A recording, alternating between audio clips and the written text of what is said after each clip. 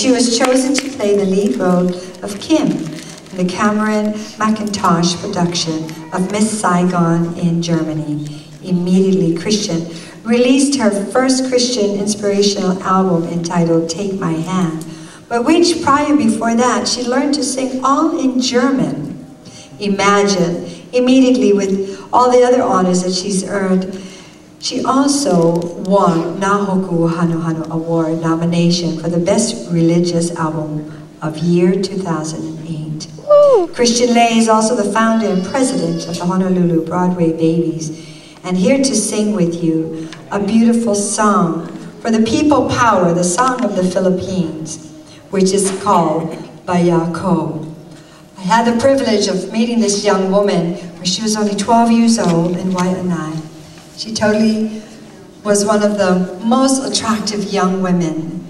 And she didn't even have to speak a word, but it's just the way she carried herself, and she listened very intensely as I had the opportunity of being one of the Hawaiian teachers in Waianae School, talking about protocol and etiquette, and to add self-esteem to your own beauty.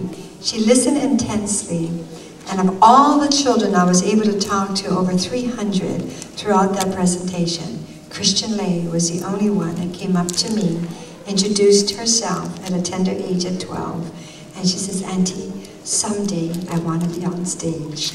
Ladies and gentlemen, put your hands together for the beautiful Kristian Lei.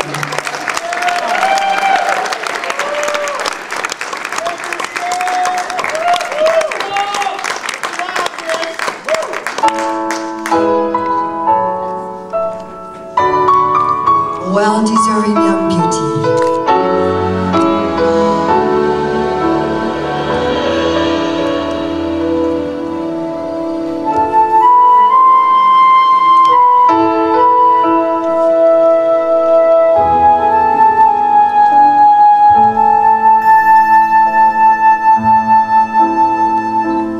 Ang